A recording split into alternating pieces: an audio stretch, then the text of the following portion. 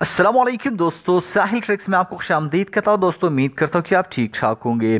दोस्तों आज के वीडियो में हम बात करने वाले हैं सऊदी अरेबिया का आज़ाद वीज़ा। आज की वीडियो में पूरी डिटेल्स आपको समझाने की कोशिश करूँगा।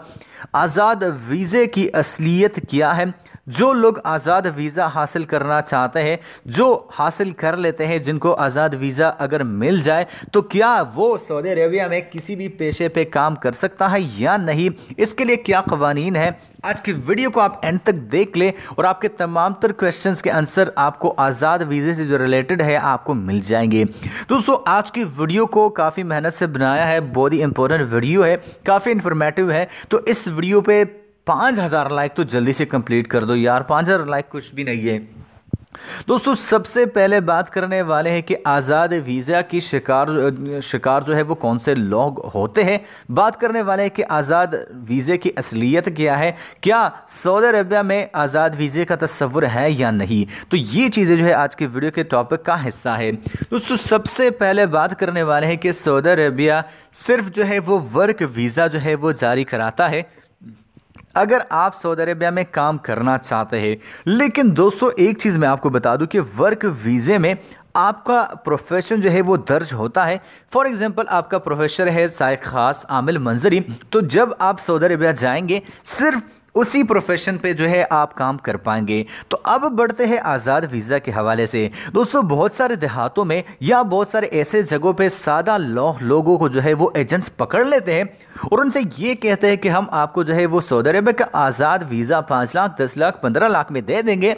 जब आप सऊदी अरेबिया जाएंगे आपका जो भी मन हो, आप जो भी काम करना चाहे वो आप कर सकते हैं। दोस्तों इस तरह के बहुत सारे वाक़यात जो है वो आ चुके हैं कि सादा लोग जो है जो होते हैं वो इन एजेंटों के हत्थे जो है वो चढ़ जाते हैं। 5 लाख 10 लाख 15 लाख 20 लाख जो है वो पैसे दे देते हैं और जब वीज़ा हासिल करके सऊदी अरेबिया जाते हैं तो तब कुछ दिन बाद उनको पता चलता है कि उनका वीज़ा तो किसी ख़ास प्रोफेशन का है।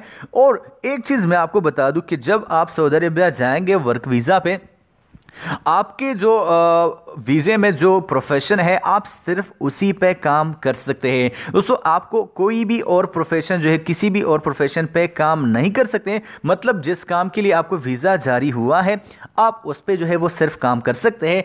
तो दोस्तों अब यहाँ पे आपके मन में जो कन्फ्यूजन था कि आज़ाद वीज़ा मौजूद है, तो बिल्कुल आज़ाद वीज़े को अपने दिल से जो है वो निकाल लीजिए, दिल दिमाग से निकाल लीजिए, क्योंकि आज़ाद वीज़े का कोई भी तस्वुर मौजूद नहीं है। लेकिन दोस्तों अब सवाल ये उठता है कि जो लोग 15 लाख 20 लाख रुपए देकर आज़ाद वीज़ा जो है वो ख़रीद लेते हैं, सऊदी अरेबिया जाकर उनके साथ क्या सलूक होता है। दोस्तों उनका यही मानना होता है कि जब हम जाएंगे तो जो भी मर्जी हम करेंगे, वो इसी गलत फहमी में जो है वो अपने कफील को छोड़कर किसी दूसरी जगह काम करने लग जाते हैं, जो कि कंप्लीटली गैर कानूनी है और इस पर आपको क़ैद, जुर्माना और सऊदी अरेबिया से बेदखली के जो है वो सज़ा भी आपको हो सकती है। दोस्तों एक चीज़ को आपने मुकम्मल ध्यान में रखना है कि सऊदी अरेबिया में आज़ाद वीज़ा का कोई भी तस्वुर नहीं है। होप गाइस कि अब आपके जहन में बात आ गई होगी। मिलता आपसे एक नए वीडियो के साथ। अल्लाह हाफिज़।